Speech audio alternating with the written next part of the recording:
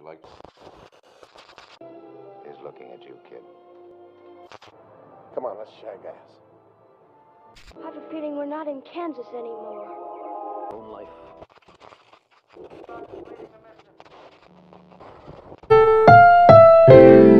Ang susunod na programa ay rated PG. Ito ay nangangailangan ng patnubay at gabay ng magulang para sa mga batang manonood.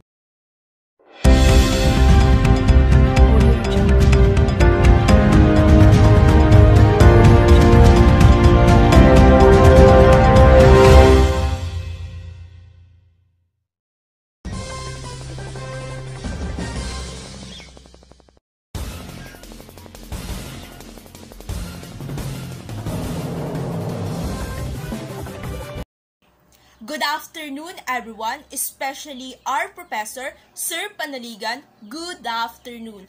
First, we want to introduce ourselves. My name is Reyes Wendelin, or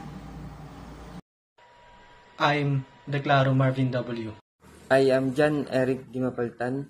I'm Rica May Dimokulangan B. My name is Pormentos Lawrence Andrew C. My name is Tibino J. Philip Dolor. I'm De Los Reyes Erwin B. I'm Garcia Randel Yu. I'm Romel Samia Limos. Hi, I am Jeric Gamop. And we are your reporter for today. By the end of this report, you will be able to determine the definition of extractor markings, determine where extractor marks found and when it produced, determine the structure of extractor markings, determine the importance of extractor markings, distinguish the extractor markings between to the other markings, and determine how extractor works in the firearm.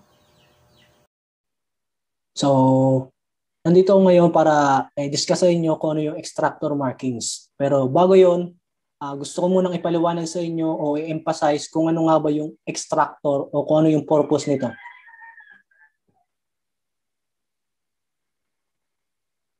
So, an extractor is a part in a firearm that serves to remove brass cases of fired ammunition after the ammunition has been fired. When the gun's action cycles, the extractor lifts or removes the spent brass casing from the firing chamber. So, yung extractor is yung nasa loob siya ng mismong baril natin.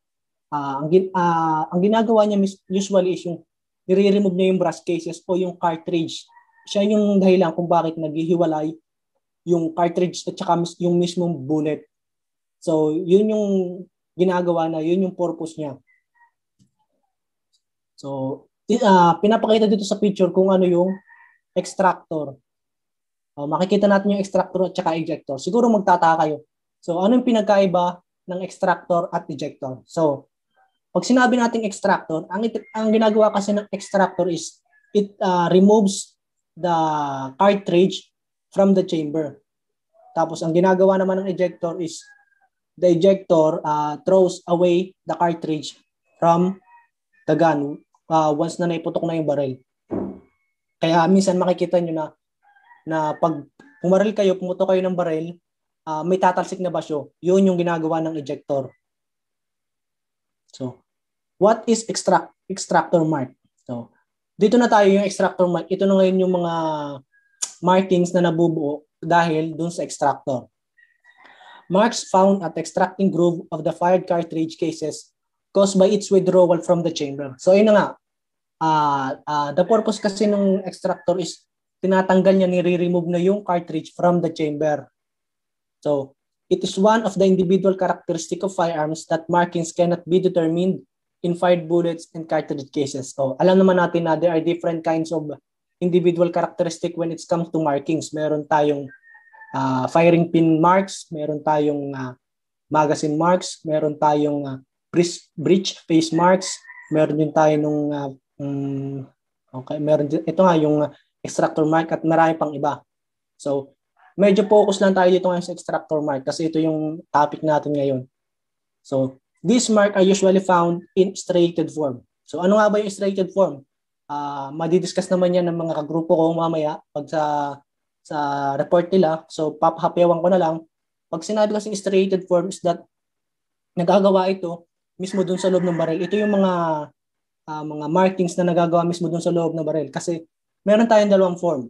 Striated form at saka yung impressed. So, yung striated form nga, tulad sinabi ko kanina, ito yung nabubuo sa loob ng baril. Ito yung mga markings na nabubuo dahil dun sa mga firing pin marks, dahil dun sa breech, dahil dun sa extractor. Yun yung mga markings na nabubuo. So, i-discuss naman yan ng mga kagrupo ko later on sa kanilang mga presentation. So, narito yung mga example ng cartridge that has extractor markings. So, mapapansin nyo dun sa picture, ito na yung tinatawag nating cartridge. Makikita nyo dun sa pinakapuwitan ng ating cartridge, may mga parang sira o yung mga gasgas. So, mapapansin nyo, yun yung markings na iniiwan ng ating extractor. So, malinaw namang makikita nyo na these markings are created by the extractor itself. I am going to discuss is extractor. The extractor is a device found on the most firearm except revolver.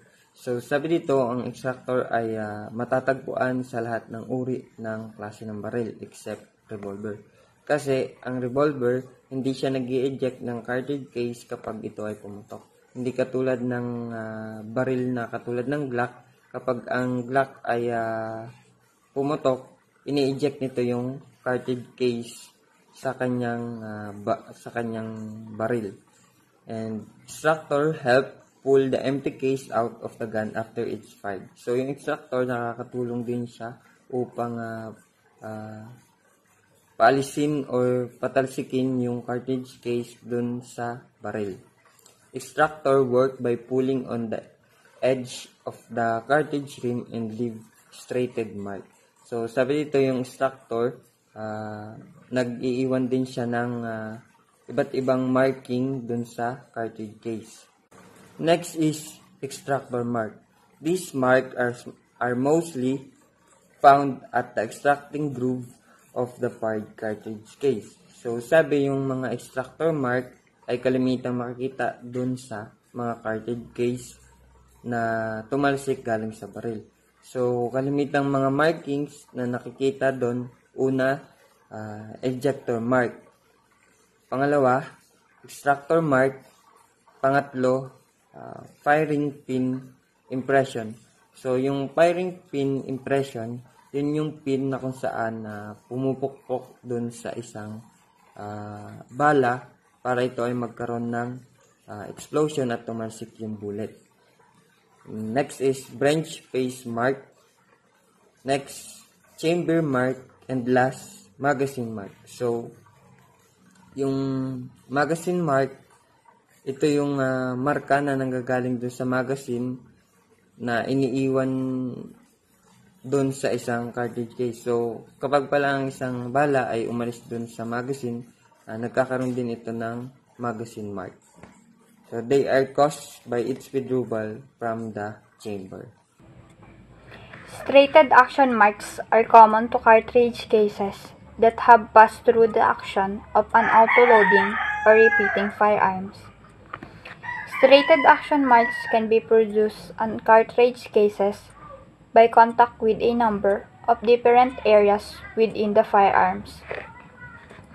Dito po sa striated action marks, nakakapag-produce ng scratches kapag ang cartridge case ay nag-move laterally against sa tools or dun po sa inner surface ng firearms so that it will produce a scrap or yung tinatawag nating striated marks. Ang mga common striated marks na kabilang po dito ay firing pin impression, firing pin drag marks, breech face marks, chamber marks, extractor marks, or ejector marks. Firing pin impression. Indentation of the primer of a center fire cartridge case or the rim of the rim fire cartridge case when stuck by the firing pin. Firing pin drag marks. Striated tool marks produced when a projecting firing pin contacts a cartridge or root or shoot shell during extraction and ejection. Breech face mark. Negative impression of the breech face of the firearms found on the head of the cartridge case and/or primer after firing. Chamber marks. Individual microscopic marks placed on the cartridge case by the chamber wall of a result of chambering expansion during firing or extraction.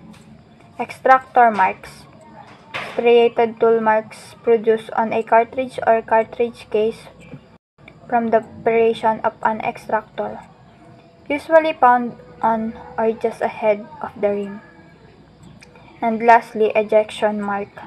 Striated marks produced by hard contact between the ejection port of the firearms and a rapidly moving ejected cartridge case. Extractor's marks.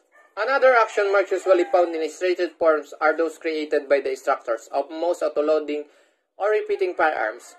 A extractor is a small part, sometimes resembling a hook, that is used to remove a cartridge or a cartridge case from a chamber of a firearm. The image below showed the extractors of 9mm Glock pistol hooked into a extractor's groove of a cartridge. As a slide of the pistol moved to a rear, the extractors pull the cartridge case along with it until it ejected from the pistol. Okay. Assuming that is a pistol. Okay. And this is the extractors. And assuming that is a bullet.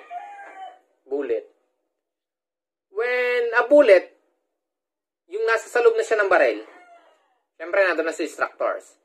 Si extractors na yung nakakapit sa bullet, dun sa pinaka-U na dulo nung sa bullet. Dun yun mahuhook si extractors.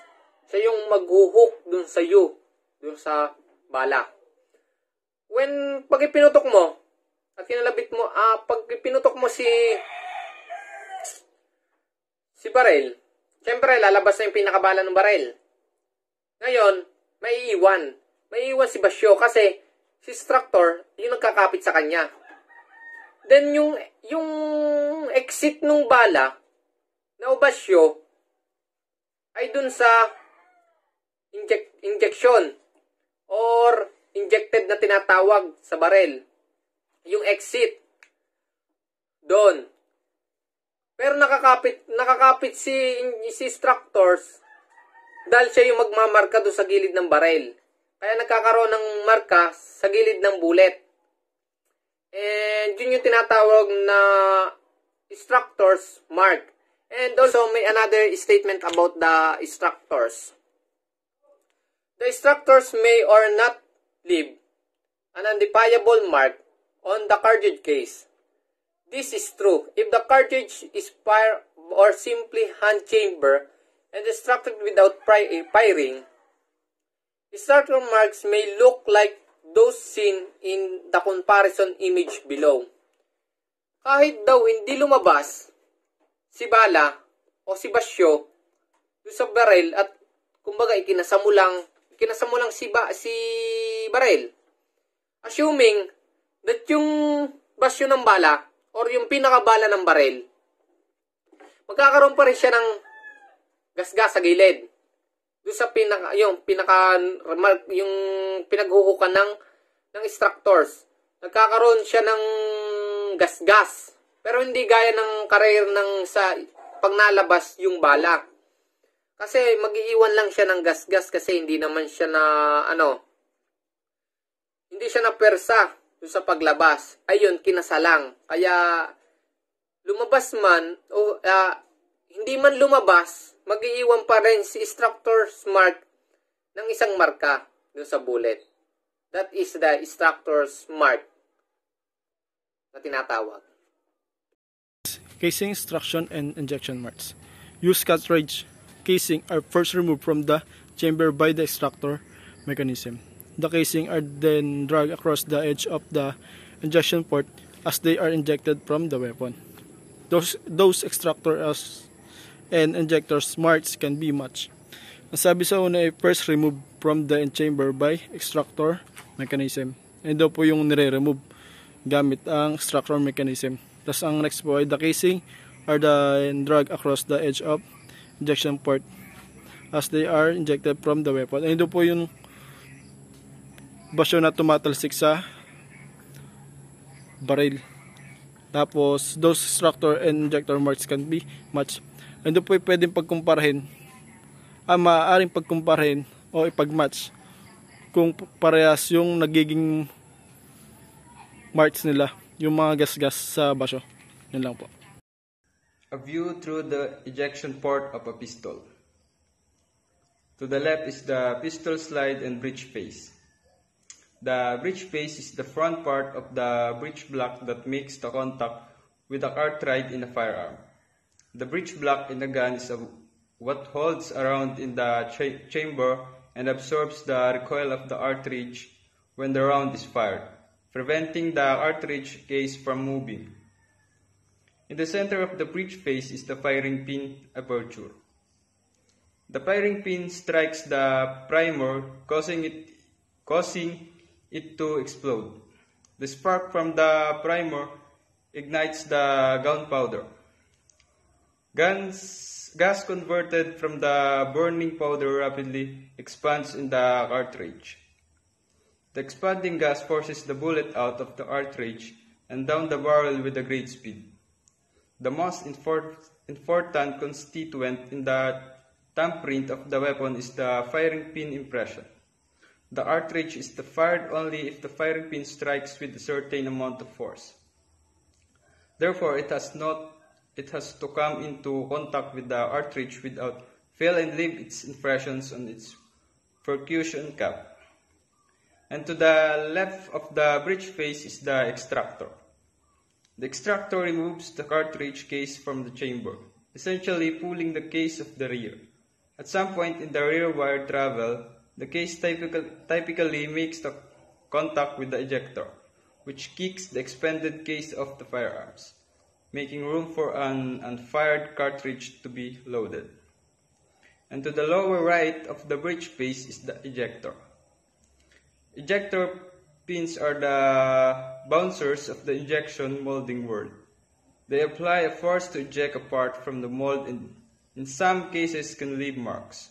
Once the mold is open, the pins extend the mold cavity, push the part out and then retract, allowing the mold to close and be refilled. Both magazine lips can be seen below and forward of the slide. Magazine lips. Single feed is found on all single column and some double column magazines. It is mostly found on the pistol magazines. The magazine sleeves are only wide enough to fit one cartridge through. Double feeds denote a type of magazine whose feed lips are wider, to the point where almost two cartridges can fit through. Similarly, cartridges may be loaded into and extracted from a firearm chamber without firing. A tool that helps this process is called an extractor, which is found on the bolt or slide of the firearm. The tool resembles a claw which grabs the case head at the base of the cartridge and may produce scrape marks across the edge of the head. These marks may be produced when the cartridge is worked manually through the action or fired in the firearm. As described above, these marks may be a means to identify cartridge cases between scenes and other ammunition sources without a firearm being recovered. Looking down the pistol's ejection port, a cartridge case is being pulled from the chamber of the barrel by the means of a hook in the slide called an extractor. An extractor is a claw which clamps onto the base of a round, allowing it to be pulled rearwards along with the bolt or slide. However, to get the casing or unfired round out of the chamber, you need to move it sideways too. This is where the ejector comes in. It will usually be one of two things: a piston on the bolt piece, or a fixed protrusion. Either way, it adds a sideways component to the rearward movement of the case, and in doing so, will likely leave a mark on the soft metal casing. Also, this is helpful as for starters the positioning and size of the extractor versus ejector that will be different for different weapons or firearms. Example, an AR-15 might have the extractor in a different place to a Mini-14. So even though both fire the same cartridge, it can be a clue to identify which weapon fired the round. Based on this picture, the ejector found to the cylinder at the top of the picture on a spring and push flush to the bolt piece by the base of the round, while extractor found at the bottom of the picture spring loaded sideways to clamp around the base of the round. And I can say that extractor is the friend of ejector. Next is the importance of extractor markings. Extractor marks is important in cases where no suspect gun is found, or in case the suspect denies ownership of the suspect gun. The extractor pulls the spent shells out of the chamber, then the ejector is spring-loaded and usually housed inside the bolt. It is positioned so that it ejects the brush out through the ejection spot. Okay, may sinama po ditong mga image upang mas may paliwanag at mas makita po natin kung paano mag-function ang dalawang ito. Okay, sa number 1 po nating sample ay makikita po natin na naka-standby ang ating extractor sa gilid ng bullet, na once na pumutok na o mag-function na ang ating firing pin, dito naman po hihilahin ng extractor ang ating cartridge case or ang ating basyo papunta kay ejector, na pag na-deliver naman po niya yung basyo natin kay ejector, si ejector naman po yung magpapangsyon upang ilabas ang ating basyo o ang ating cartridge case sa barrel natin. Makita nyo po dito sa number 4 na kung paano nag-function yung ating ejector upang ilabas yung ating basyo. Dahil once na hindi po nailabas yung basyo, ma-disable ang ating barrel. Hindi natin magagamit yon sa oras na yon. Dito po sa pangalawang image, makikita nyo po malapitan kung paano dineliver ni extractor ang ating basyo kay ejector. Yun po, ang gagawin naman po dyan ng ejector, magpapangsyon siya upang patalsikin yung ating basyo sa labas ng ating barrel. And then, the extractor and ejector both leave marks on the casing. Okay, dito po yung extractor natin sa ejector ay pares po silang nag-iiwan na marka sa ating bullet. Ipapaliwanag ko po yun mamaya. Those marks may be small but can be seen under magnification. Ang mga marka pong iniiwan ng dalawang ito ay hindi basta makikita ng malapitan ng ating mga mata. Kaya may ginagamit pong mga machine ang ating mga eksperto diyan. And then those marks will look the same on the casing that come from the same gun. Okay.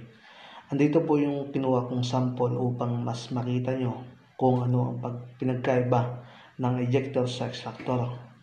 Yung marka nila na naiiwan sa ating cartridge case. Nakita nyo po itong ejector na ang marka po niya ay nasa mismong likod lang ng basyo, sa mismong puwitan ng basyo. Doon lang siya makikita dahil doon lang siya pwedeng magmarka dahil yun lang ang kayang tamaan pag nagpapangsyon siya upang ang basyo natin ay ilabas ng baril. Okay, yung makikita nyo po dito, extractor marks natin ay meron sa puwitan at meron din sa gilid. Dahil itong dalawa pong ito ay connected sa isa't isa, once na magkaroon siya ng gasgas o na markas sa gilid, meron din po siya sa puwitan dahil may possible na mapingas yung yung gilid ng ating basyo. Dito sa baba nating sample, dito nyo mas makikita at mapapaghambing ang dalawa. Okay, kita nyo po itong ejector sa baba, ang marka lang niya ay sa gilid, sa likod ng basyo. Samantalang itong sa extractor marks naman natin sa likod at sa gilid. And thank you. Okay, extractor firearm. So first, bago tayo mag-proceed sa ating extractor firearm, so i-define muna natin what is firearm. So sabi dito, the term firearm is defined as a lethal barreled weapon of any description from which any shot, bullet, or other missile can be discharged. So sabi dito, ang firearm daw, yan yung modern na sandata ng mga Armed Forces of the Philippines or the PNP. So ayan yung mga barrel and also the missiles. So extractor firearm. So sabi dito, in breeching loading firearms, an extractor is an actions component that serves to remove spent casing of previously fired cartridge from the chamber in order to vacate the chamber for loading a fresh round of ammunition. So as you can see, kung makikita ninyo dito, so ang extractor natin, siya yung humihila doon sa ating used bullet or sa mga tawag dito sa ating basyo. Kung pagtapos pumutok ng ating baril, so ang ating basyo is pupunta dito sa ating chamber. So nakabara yung basyo, and then the extractor, para magkaroon ng panibagong load ng bullet, so ang kanyang trabaho is hihilahin niya yung basyong nakabara sa chamber, and then the ejector naman, siya yung magpupush doon sa basyo na nakabara, and then magpo-produce siya ng panibagong bala. So in repeating firearms with moving bolts, the extractor is open one or a set of hook-like flanges on the bolt head that grab onto the casing ring. So when the bolt moves, rearwards the casing is pulled out of the chamber. It is typically aided by a protruding ejector in the receiver or the bolt, which provide an opposite counter push that couples with the extractor full to expel the casing entirely out of the gun. So yan talagang napakahalaga ng rules ng ating extractor. So sabi nga dito sa ating repeating firearm, so ito yung mga baril na sunod-sunod ang putok. So napakalaki ng rules doon ng extractor. So once na pumutok yung ating gun, so yung extractor at ang trabaho niya is hugutin or linisin yung ating chamber na maalis doon yung ating used bullet. So para naman magkaroon ulit ng panibagong load ng pagputok. In modern dapper block break action, example, double barrel shotguns and revolver firearms, the extractor is protrusible piece of the barrel, cylinder side with flanges that pushes rearwards on the casing's rim and slides it out of the chambers. Some shot extractors can push hard and far enough that is completely clears the case out of the gun, therefore also performing the functions of an ejector.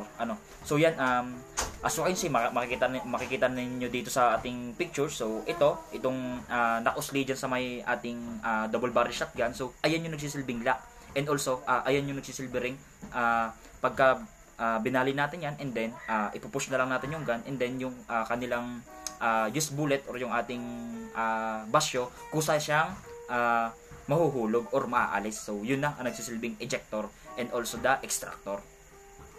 Extractor are hallmark pictures of repeating firearms. They can be found on the bolt action, lever action, and pump action firearms. Not all single shot firearms have extractors. Though many do, some require that user to manually remove spent cartridge from the gun. So yan so ang ating extractor, so talaga na pang hallmark na yan or napipictured na sa lahat ng baril. So mas lalo na ngayon tayo ay modern na, so talagang ang extractor ay kailangan sa lahat ng baril. So para mabilis na nakakapagpaputok ang ating mga firearms or mabilis lumabas yung ating bala, kasi siya yung nagsisilbing humihila ng ating mga used bullet. And then, sabi pa dito, some early blowback pistol use ammunition with no ring or extractor groove on the cartridge cases. Example, 5mm Bergman and such pistols therefore lack extractor. Modern pistols typically have flip-up barrel to permit easy loading without necessarily cycling a slide against the strong recoil spring. So yan So nung ating palang mga sinaunang barrel, so hindi na pala ginagamitan yun ng extractor. Kung makikita, kung mapapansin daw ninyo sa ating 5mm Bergman, so yung kanilang bullet or yung sa may cartridge is wala nang ring or wala nang kumbaga walang malalim na guhit sa gilid.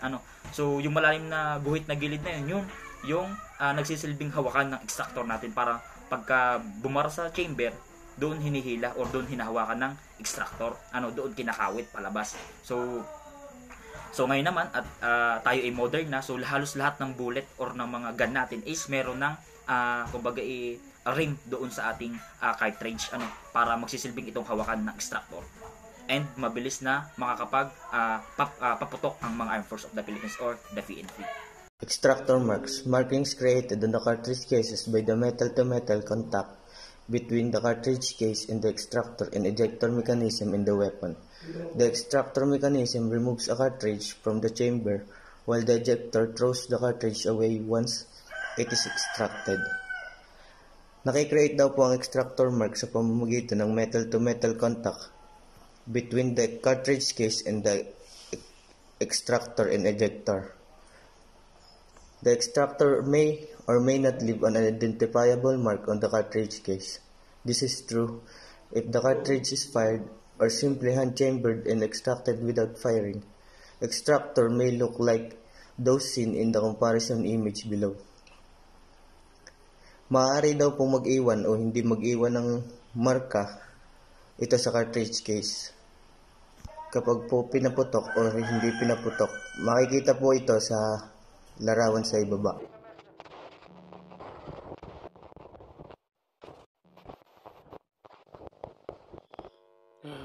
Stupid TV. Never should have gotten enough eBay.